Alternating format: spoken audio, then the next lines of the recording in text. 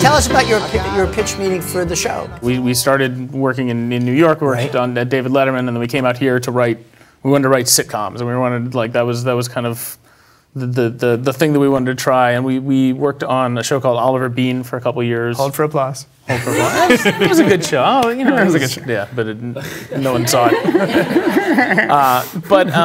Then through that we got a development deal at 20th Century Fox, and they wanted to hear, you know, they wanted to hear what we had. They wanted to hear pitches, and so we had two things to pitch, and we ended up actually, which was very cool, selling both of them. It actually, and the first one was, all right, we sat down, we were like, all right, let's write a sitcom, and it was, all right, there's this accountant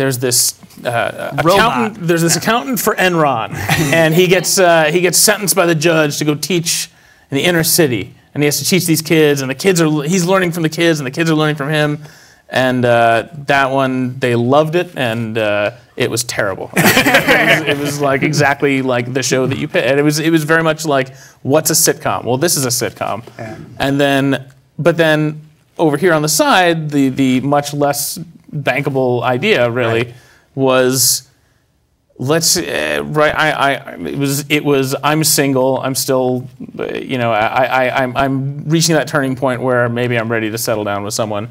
Craig and Rebecca had just gotten married a couple years ago, and were sort of dealing with being kind of the old. I mean, you guys were married before everyone else, kind of like it was sort of. Yeah, we met in freshman year of Wesleyan. And we're like old married couple by our mid-20s. We've been together a long time. And hence even, Marshall and Lily. Yeah, but even beyond it being just that premise, it was just, let's write a show that's just our lives and just stuff that we were 2 years away from living in New York by this point, and like the first 5 years after school we lived in New York, and it was the best 5 years ever, and we had so much fun, and we totally missed New York, and we were like, let's do a show that's set in New York, about us, about our lives, and that was kind of the small personal thing that we didn't think anyone would care about, but because it was too much like Friends or whatever, and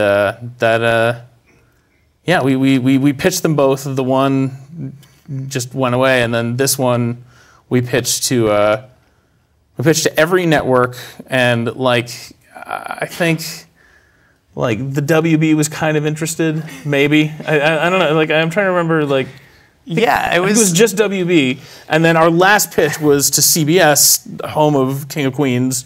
Like it wasn't.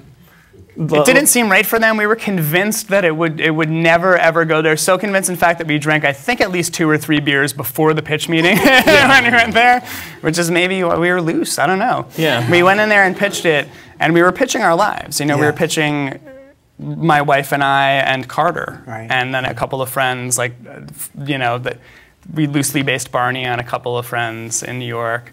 And we were absolutely convinced it wouldn't go there. And in the middle of pitching and CBS, like everyone warned us ahead of time. CBS, they're famous for just stone-faced. They're gonna hate it. It's gonna seem like they hate it. If they like it, it'll seem like they hate it. If they hate it, it'll really seem like they hate it. And so we were ready. We were ready for failure, and we were like, yeah, this one doesn't matter. And then it's just they loved it. They were laughing. They said to us, to our faces, "We're buying this. We're doing this." Wow. Which no writer I've ever met since believes that happened. That has gone into that room and pitched in that room. And you know, it was absolutely right what you know. Yeah. That's why it worked. That's great. And it was very like we not knowing that like our timing was because like. They basically, like Les Moonves had conquered the world, and was just like they were the only thing that CBS didn't kind of have a niche in was 18 to 34. Like that was like they had like everyone on Earth above 35 is watching Everybody Loves Raymond and whatever, but they were like, we need a young show, and I think that had been mentioned in a meeting like that morning. And then we walked in looking 15 years old. Hello, we have this idea. Sold. You look young.